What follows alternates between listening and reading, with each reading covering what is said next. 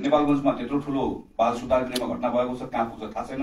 अहिले केही सांसदहरू पक्राउ पर्नु भएको छ माइतीघरमा, त्यसले कहाँ पुग्छ थाहा छैन। बिस्तारै भोलि पर्सिबाट यो विषयहरू जान्छ।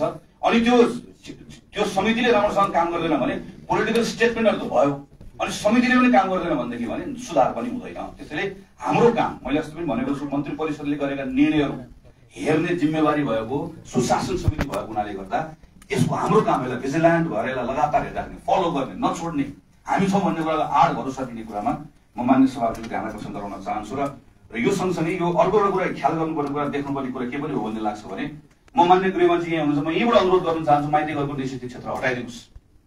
यसको पनि कारण छ, हेर्नुहोस्, हेर्दा सामान्य लाग्छ। जस्तो आज अहिले धोती जुलुस भयो, त्यहाँ मान्छेले एउटा पोलिटिकल स्टेटमेन्ट हो नि त होइन। आज के साथीले टोपी जुलुस मनाउनु भएको छ, टोपी दिवस, हामी पनि आज धोती दिवस मनाउँछौँ भनेर आउनुभयो, हामी सबैसँग त्यो राइट छ।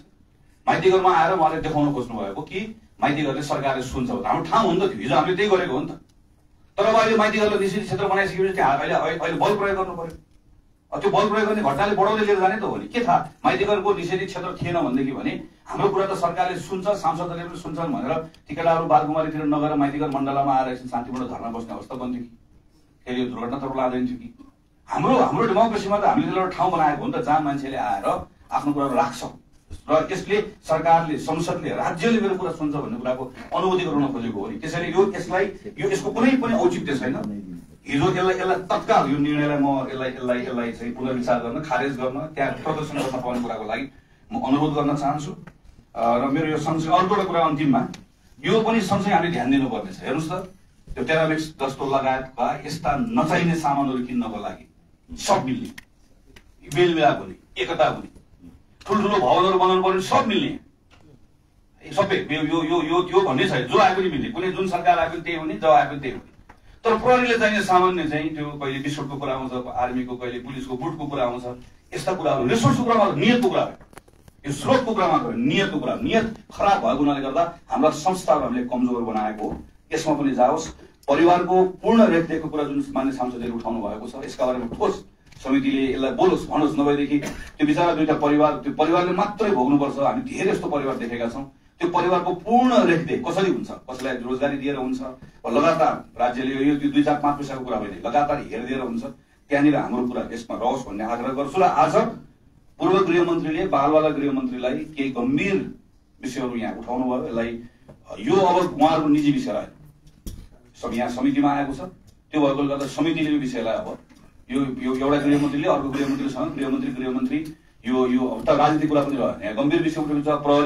प्रहरीभित्र हस्तक्षेप भएको कारणले गर्दा हाम्रो चाहिँ कतिपय अनुसन्धानहरू प्रभावित भयो कि भन्ने आशंका सहित आफ्नो स्टेटमेन्टहरू आएको हुनाले गर्दाखेरि यो समितिले अब सुन प्रकरणको विषयको सन्दर्भमा, यसका बारेमा अरू बाहिरका विषयहरू पनि छन्, यस्ता प्रकरणका विषयहरूमा चाहिँ जहाँ ल्याप्सेसहरू भएको छ, चाहे त्यो भुटानी शरणार्थी प्रकरण होस्, सुन प्रकरण होस्, यी प्रकरणका विषयका सन्दर्भमा चाहिँ अब हामीले यहाँ यत्रो विषय उठ्ने, यो विषय उठ्ने, अब के हो त, वाट नेक्स्ट? अनि बाहिरमा त जाने कुरा होइन। यसपछि यो समिति त्यहीँनिर हो, समितिको लिडरसिपले चाहिँ यहाँनिर छ। अब यो विषय उठिसकेपछि अनि जनतालाई पनि, नागरिकलाई के विश्वास हुन्छ भने यस्ता विषयहरूमा सांसदहरू बसेका छन्, कुरा गरेका छन् भन्ने विश्वास हुन्छ। प्रधानमन्त्रीले पक्कै पनि काहीँ न काहीँ एउटा आजको छलफल थाहा पाउनु होला। हेर्नुहोस् त हालत, यो प्रतिपक्षमा बसेको साथीहरू त हुनुभयो, अहिले को कुन दलको भनेर मेट्लेर बाहिर सुन्यो भनेदेखि भने सरकारको पक्षकै मान्छे नबढ्ने अवस्था भइसक्यो। यो कुरालाई उहाँले पक्कै गम्भीरतापूर्वक लिनुहुन्छ होला। धन्यवाद।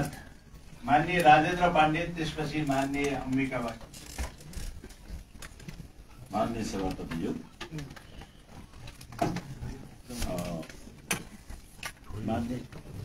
माननीय सदस्य साथीहरू, आज यहाँ 2 जना युवाहरू मारिएको घटनालाई लिएर, यो भाषा परीक्षाको सिलसिलामा मारिएको विषयलाई लिएर हामी यहाँ छलफल गरिरहेका छौँ।